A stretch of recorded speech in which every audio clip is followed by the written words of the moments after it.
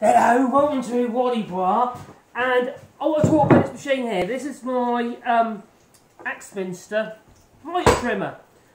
I inherited this from my late father about a couple of years ago when he passed away. He had it a couple of years before that, but you can still buy these things. Axminsters themselves still sell them for about €230, but also you can buy them from Rockler, which are quite a bit cheaper actually. And also Grizzly sell them as well in the USA. They're pretty much the same piece of kit, made in Taiwan, like a lot of stuff, you know. But it is a good solid little tool, and it's actually really useful. It's not a full-blown guillotine in the sense that, well, it is a guillotine, but not like those giant things you put your foot on and they chop your big old picture frames in one hit. They're not like that. You do need to pre-cut your mitres first with your chop saw or your mitre saw. In this case I use my DeWalt, and I'm going to show you how to adjust it, because you do need to adjust them. You have to adjust them for 90, but also you need to adjust them for 45. They don't have a 22.5 degree angle for hexagons. Yeah, it's 8-sided. Oh, anyway, whatever it is. I'm an idiot, don't worry. And basically you have to make some fine adjustments. So I'm going to bring you in a bit closer in a second just so I can show you what I'm doing. But basically we need to adjust the stops for these fences for 45 and 90 to make it easy to set up. I do recommend that you pretty much have to set it up every time you want to use it, really, if you're going to do anything really fine. But once you've got it set up once, you don't have to touch it again. You know, create mitres. It's a good idea, isn't it? Anyway, I'll bring you in a bit close and I'll show you what I'm going to do. And I'll try not to press any buttons on this camera. That's a bit awkward. So I'll put you onto that tripod there and get you down here. Let's bring you in over here. Alright, here we go. This is the Axminster. There you go. MT1 mitre trimmer. Has this handle thing, and it slots in the back so you can actually move that backwards and forwards, and it slices your mitres or your 90 degrees. Now the 90 degree one is actually quite easy to do, and I'll explain that now. Basically, if you have a board such as, say for instance, this piece of wood here, when I prepared earlier, and you want to cut a 90 or trim a 90 degree, not cut, trim, and this is a trimmer. This is not a chop saw, it's a trimmer. It cleans up the cut you've already made. So if you want to do a 90 degree cut using this machine, guillotine, whatever you like to call them, in this case it is actually a guillotine, what you can do is, you've got this set, at the moment it should be at 90 degrees, but you might need to adjust it. But one good way of doing it is, one point, your test piece of wood needs to make sure it's parallel on both faces. I'm not 100% certain this one is. But what you can do is, you place this in here like so. You can make your cut. You place it in there. Don't put your fingers in there because you'll chop them off. Now, unless you want to use cigars, don't do it. You can make your cut all the way along that 90mm piece of pine. So I've made one cut one direction. As you can see there, that's pretty smooth. Pretty damn smooth. All you do is, you flip it around. I can't remember if I flip it around now. You flip it over like so, to do your next 90 degree. Well, you bring your cutter across and you have a visual. So, oh, is that touching at any touching or any gaps? So you can put it across there. If there's no gaps, you're pretty certain that is at 90 degrees. But let's say, for instance, it wasn't. Yeah, that's bang on. So if that was, because I haven't just adjusted it, all you have to do to adjust it is loosen this Allen bolt here, and it's not that one, is it? Yes, it is that one. That size. I think it's 4mm. 4 or 5mm? 5mm, I think it is. Anyway, you loosen that one, and then there's a cam around it. This little brass thing here is a cam, and it turns around. So effectively, it's a rest. So you can rest it against it. So all you have to do is set it at 90 degrees using this method here technique, making a few cuts, alter both ways, and then moving the fence gently in either direction and setting it at 90 each time.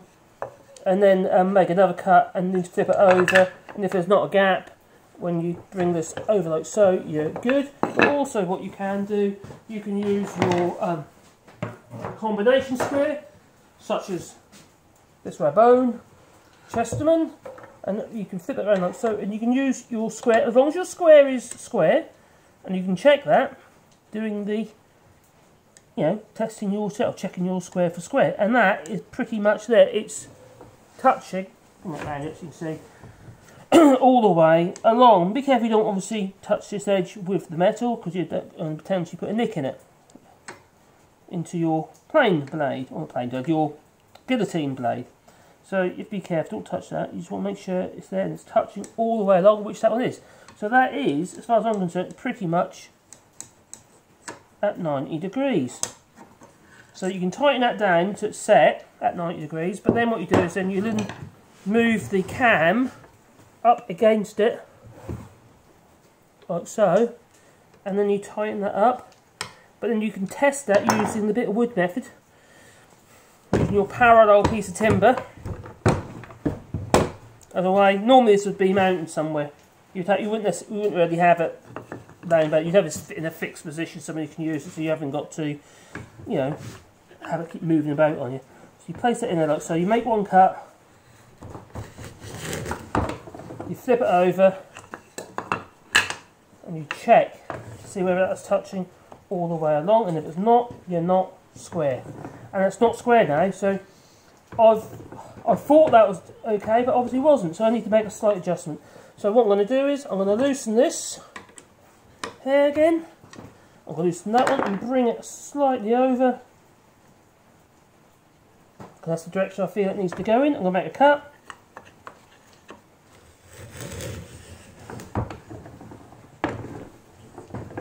Once you make the cut, double check it's making contact all the way along after you make a cut, just in case you've slipped, that's moved out a little bit and you've got a curvy cut. Then you turn it over and see whether or not it's going to try and make a cut. In this case, that is clearly too far this way. I need to push it out a little bit more. You keep doing this until you're pretty much confident that it is true. So you make one cut first, hold it square, flip it over, and see if you've got contact all the way along. And I'm actually making it worse. So I need to bring that back again.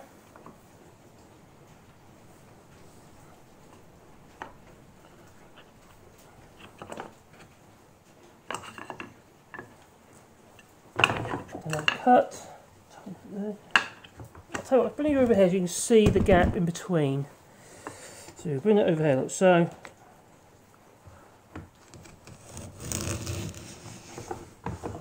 We flip it over. So it needs to come this way, just a fraction. The amount you've got to move is actually quite tiny. Because what you're trying to do, you half it. You're basically halving the error each time you do it. You don't want to make the error. That's getting better. Maybe a bit more. Let's try again.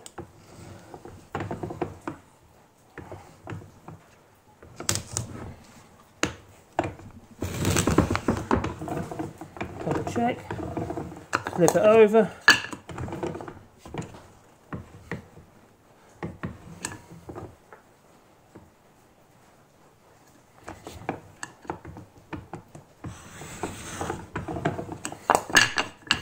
You see, I keep.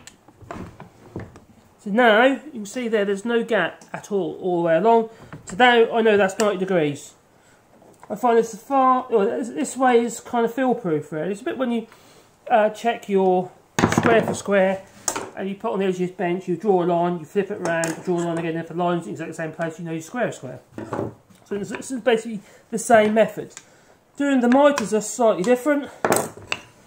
These are your adjustments for your mitres, and some people get a bit confused with these things, because I did at first, what side this pin goes onto the actual fence itself.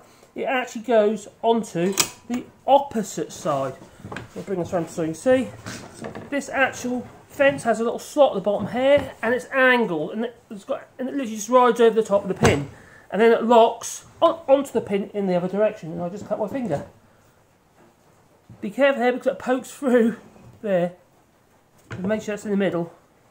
Yeah? So if you're doing it on the side, you accidentally you pick it up, you've got the sharp edge. And like I just did, I've got to cut myself. Look at that. I'm scared. Move the hand that way. The next one we're going to do is a 45. I already set it to 45, so it should be bang on. But I've only actually set it to 45 using the mitre. So let's pull this out of the way. So hopefully I don't cut myself again. Got my claret.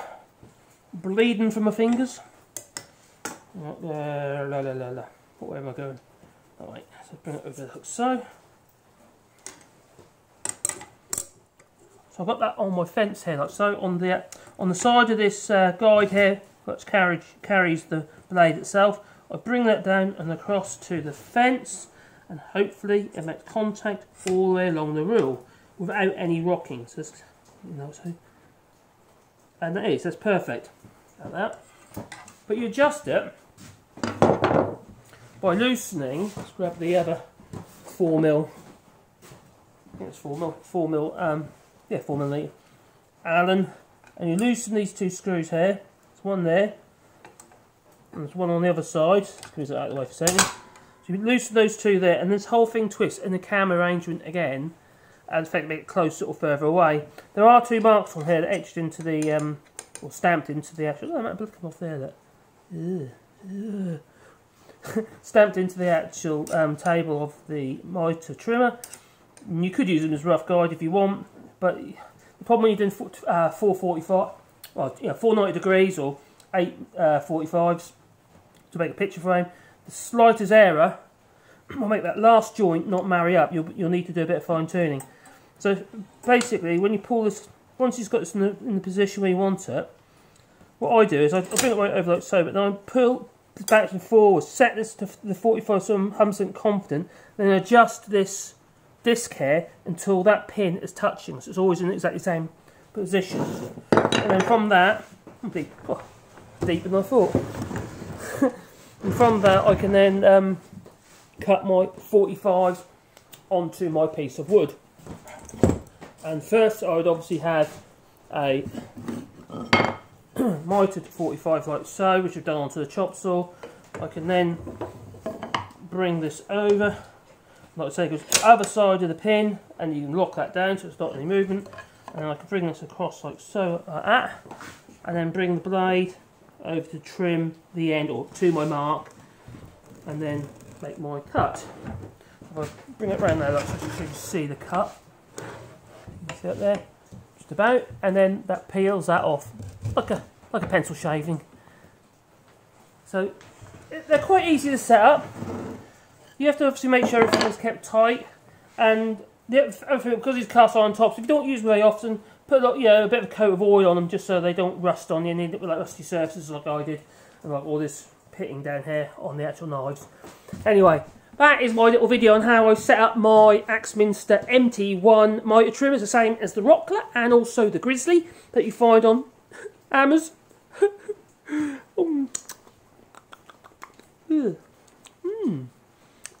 They don't have that bad, the old vampires do. Anyway, while you're here, if you most kindly click like and subscribe, and maybe the little bell icon, because then you get a warm fuzzy feeling in your pocket, and that'll be me uploading another video.